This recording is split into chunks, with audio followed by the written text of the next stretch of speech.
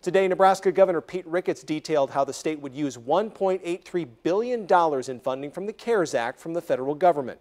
About $387 million will be used to help the state recover from the pandemic from an economic standpoint. And one of the groups that will benefit is the agricultural sector.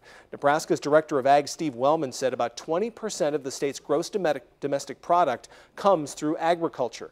According to the Nebraska Farm Bureau, the estimated total economic loss from COVID-19 in Nebraska, $3.75 billion. It's tough. Especially coming off the back of last year's flooding and the damage from last year's floods. And man, talk about two devastating hits back to back on agriculture.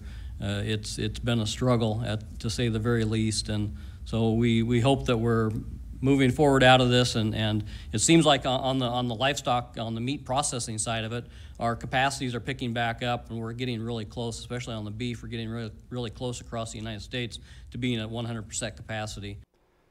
Wellman says when it comes to the meat processing end for the state, he says beef, again, nearly 100% capacity.